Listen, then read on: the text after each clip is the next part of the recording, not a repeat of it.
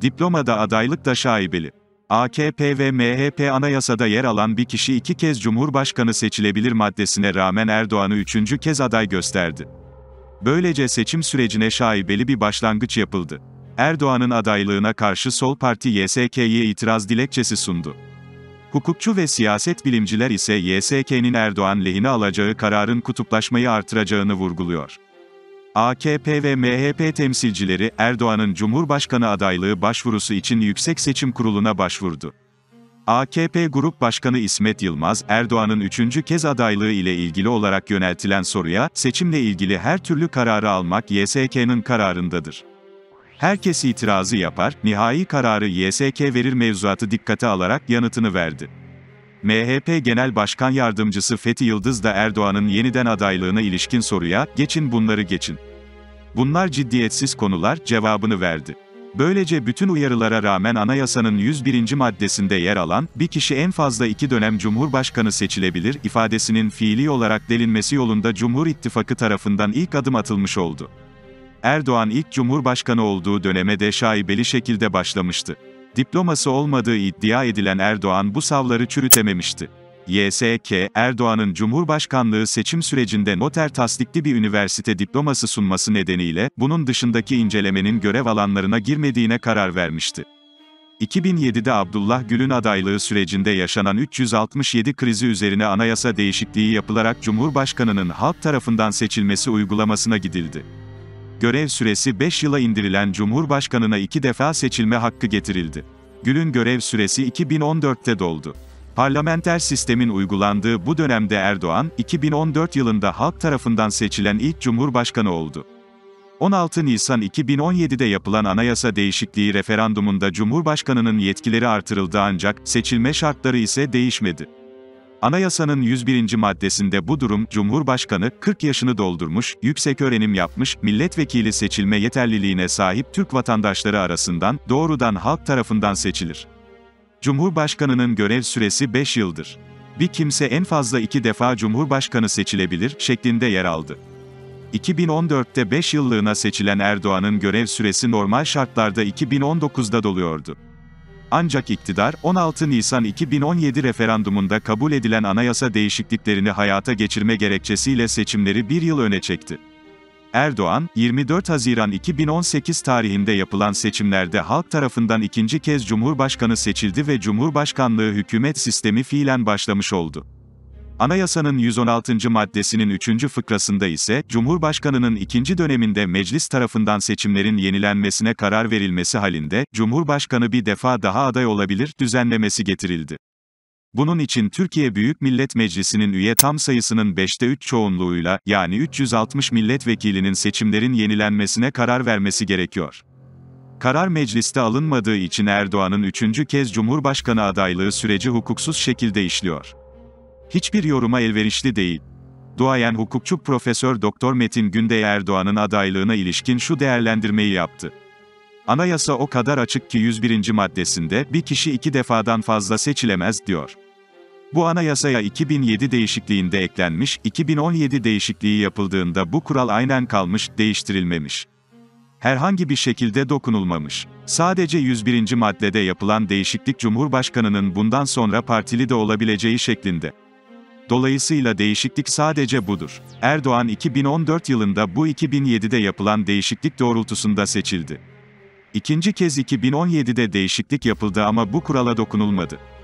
2018'de Erdoğan 2. kez seçildi. Anayasanın 116. maddesi var, bu maddede Türkiye Büyük Millet Meclisi ve Cumhurbaşkanının seçimlerin yenilenmesine karar vermesi hükümlerinden bahsedilir. Şimdi 106. maddeye baktığımızda, Cumhurbaşkanının 2. döneminde meclis tarafından seçimin yenilenmesine karar verildiğinde bir kez daha aday olabilir, deniyor. Bunun için Türkiye Büyük Millet Meclisi'nin karar vermesi, bu karar için de 5'te 3 çoğunluğun sağlanması gerekiyor. Ama meclisin böyle bir kararı yok. Dolayısıyla hiçbir yoruma elverişli değil, son derece açık kurallar bunlar. Erdoğan'ın 3. kez aday olmaması gerekir. Aksi anayasaya aykırı bir durumdur.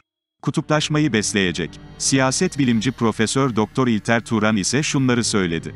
Bizim gibi anayasa hukukçusu olmayan kişiler mutlaka anayasa hukukçularının yorumlarına dikkat etmek zorundadır. Kendim de anayasa hukukçusu olmamama rağmen, anayasayı okuduğumda Erdoğan'ın aday olamayacağı sonucuna varılması gerektiğini düşünüyorum. Bildiğiniz gibi başvurudan sonra bir değerlendirme yapılıyor. Ama beklenen sonuç YSK'nin anayasa hukukçuların beklentisinin aksine karar alacağı yönünde. Yüksek Seçim Kurulu muhtemelen siyasi bir yorum yapacak ve adaylık başvurusunu reddetmeyecek. Kararın kutuplaşmayı besleyeceğini ve meşruluk tartışması açacağını söyleyen Turan, toplum zaten iki kutba ayrılmış durumda. Dolayısıyla muhalefet kararın gayrimeşru, iktidar ise meşru olduğunu söyleyecektir. Bu kararın kutuplaşmayı daha da derinleştirmemesini dilerim, dedi. 3 kişiye red yanıtı. Yüksek Seçim Kurulu, seçmenler tarafından Cumhurbaşkanı adayı gösterilmek isteyen Murat Hakan Uzan, Cem Cengiz Uzan ve Hürrem Ayaz'ın başvurularını, müracaatların bizzat kurula yapılmadığı gerekçesiyle reddetti, 9 başvuruda da eksik evrak olduğunu belirledi. Başvurusu eksik bulunan adaylar arasında Yeniden Refah Partisi Genel Başkanı Fatih Erbakan'ın da olduğu öğrenildi. Erbakan'ın yükseköğrenim yapmış olduğunu gösteren onaylı diploma örneği, 6 vesikalık fotoğrafının yüksek çözünürlüklü elektronik ortamda hazırlanmış halinin eksik olduğu tespit edildi. Konuya ilişkin Yeniden Refah Partisi'nin sosyal medya hesabından da açıklama yapıldı. Açıklamada, Genel Başkanımız Fatih Erbakan'ın Cumhurbaşkanı adaylığı için Yüksek Seçim Kurulu'na teslim edilen evraklarda hiçbir eksiklik söz konusu değildir. Kamuoyuna saygıyla duyurulur, denildi. SOL Parti'den itiraz. SOL Parti, AKP Genel Başkanı ve Cumhurbaşkanı Recep Tayyip Erdoğan'ın yeniden adaylığına ilişkin Yüksek Seçim Kurulu'na tiraz dilekçesini sundu. Dilekçede, Erdoğan'ın adaylığının kabul edilmemesinin karar verilmesi talep edildi. İtiraz dilekçesinde, Recep Tayyip Erdoğan, 10 Mart 2023 tarihinde Anayasanın 116. 2. maddesi uyarına seçimlerin yenilenmesi kararı almıştır. Anayasanın 2007 yılında değiştirilen 101. 2. maddesine göre, Cumhurbaşkanının görev süresi 5 yıldır. Bir kimse en fazla 2 defa Cumhurbaşkanı seçilebilir. Anayasanın 101. maddesinde 2017 yılında değişiklik yapılmış ise de 101. 2. fıkra içeriğinde yani bu fıkrada bir değişiklik yapılmamıştır. 2017 yılında anayasada değişiklik yapılırken, Cumhurbaşkanının yetki ve görevleri de artırılmış, ancak bu değişiklik öncesindeki seçimlerin 101. 2. maddesi dışında kaldığı yolunda anayasaya bir geçici madde de konulmamıştır, denildi. Dilekçede, şu ifadelere yer verildi.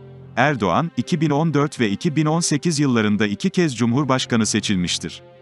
Seçimlerin yenilenmesi kararı, Türkiye Büyük Millet Meclisi tarafından değil, Cumhurbaşkanı tarafından alındığı için Recep Tayyip Erdoğan, Anayasanın 101/2, 116, 3. maddelerindeki ve 6271 sayılı Cumhurbaşkanı Seçim Yasası'nın 3. 2. maddesindeki düzenlemeler uyarınca Cumhurbaşkanı adayı gösterilemez. Yasama organının bazı konularda çıkarabileceği yasaları, Cumhurbaşkanının kararname adı altında çıkarabilmesi nedeniyle, adaylık engeline rağmen yapılan işlemle İnsan Hakları Avrupa Sözleşmesi'nin 1. protokolünün 3. maddesine de aykırılık yaratılmıştır ifadeleri kullanıldı.